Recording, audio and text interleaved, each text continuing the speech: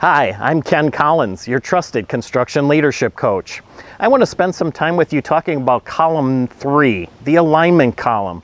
It's one of the columns of the 4 that is commonly skipped in the construction industry. Stay tuned. If you're curious, I'll explain.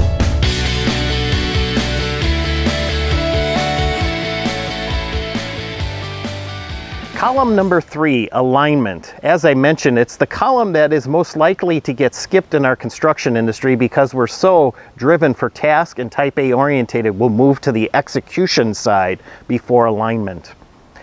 There are several components in the alignment column. I want to talk about one of them, accountability.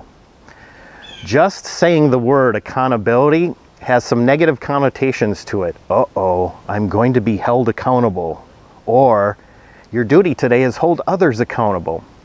What I want you to think when you hear the term accountability is don't think of conflict, but think of opportunity. Because accountability is the glue for every organization.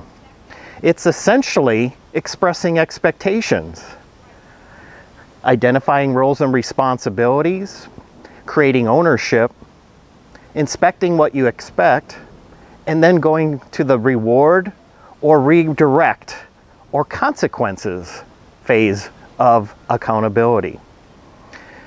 If I'm really piquing your interest, stay tuned. I have another video where I'll go in depth on all 4 of those stages of accountability. Stay curious, I'm coming back.